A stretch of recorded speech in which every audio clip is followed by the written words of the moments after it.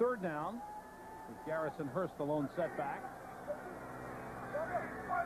Falcons have had very little pressure on Steve Young in this game. The screen to Hearst. Picks the block, and down the sideline he goes. Watch out!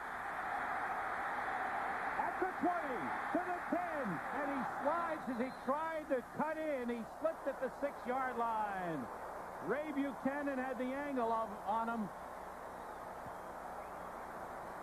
Garrison Hearst. Man, is he having a year. They had 3 wide receivers that side, 1 wide receiver this side, and then watch the screen.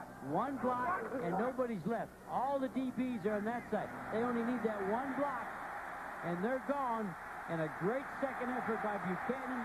Here comes the man out of the University of Louisville. It makes him slide down.